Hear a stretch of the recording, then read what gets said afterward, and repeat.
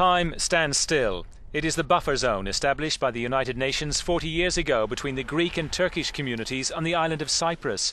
Much of what is here, like the airport, has been trapped in time as peace initiatives over the 4 decades have come and gone, evidence of the deep split on the Mediterranean island. It is an area seen only by UN peacekeepers, who have not witnessed a serious incident since 1996.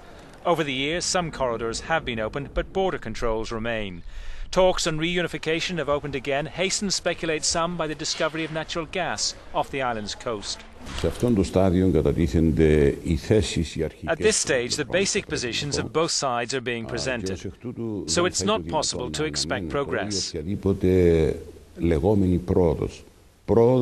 fact that we have entered into dialogue again is progress.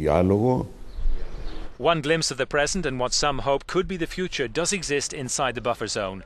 The village of Pila, with more than 1,400 Greek and Turkish residents. It is the only place on the island where the two live together.